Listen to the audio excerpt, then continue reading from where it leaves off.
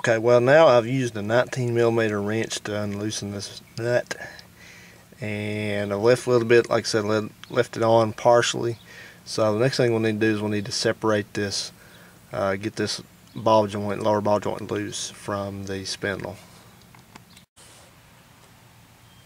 Alright, what you do is once you get that nut off, which is that one, you just simply take your pry bar or whatever you need and pry this ball joint out of the spindle, and then you can take and pull the whole assembly away from the axle, and then you're ready to pry the axle out of the transaxle.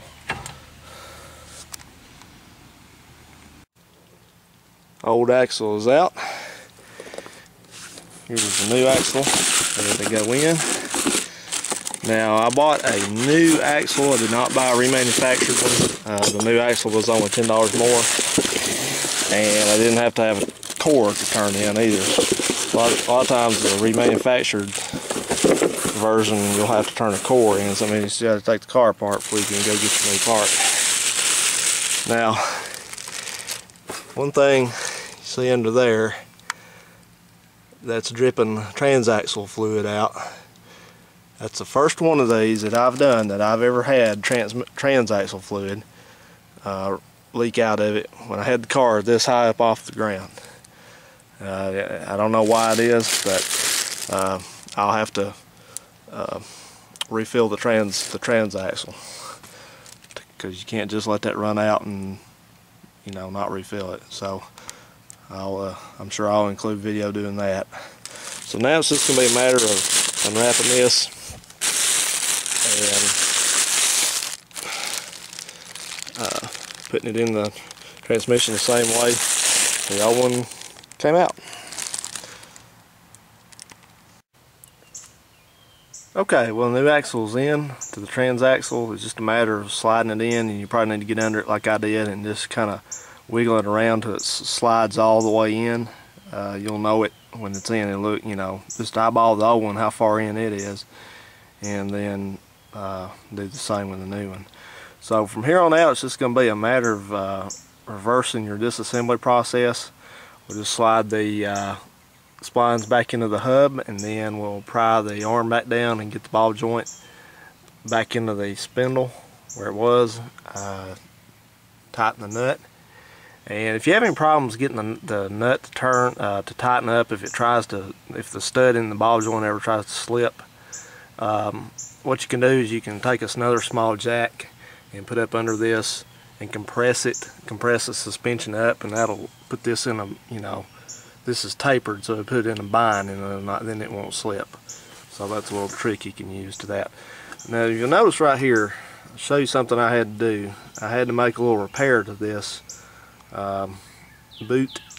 When I was taking this, I was trying to use a pickle fork on this. This is what they call this little, well, there it is, this little tool here.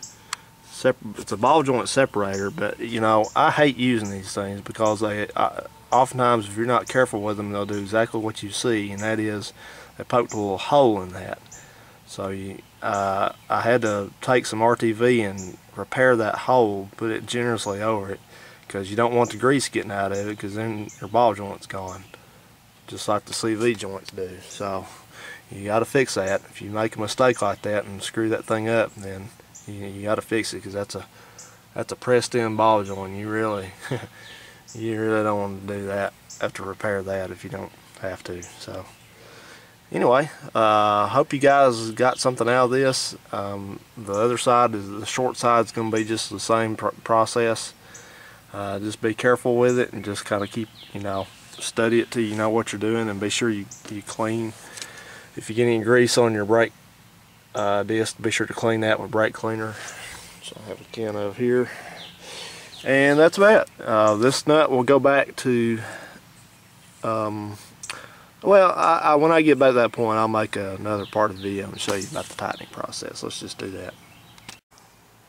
Okay, the torque rating on this, the tightening torque on this axle nut is between 160 and 190 foot-pounds of torque, so just be sure you get it somewhere in that range.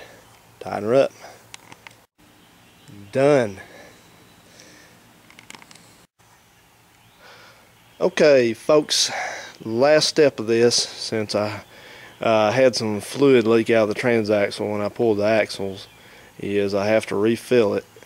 And it takes 75 W90 fluid GL4, and on a manual transmission Hyundai, right here, this is the fill plug.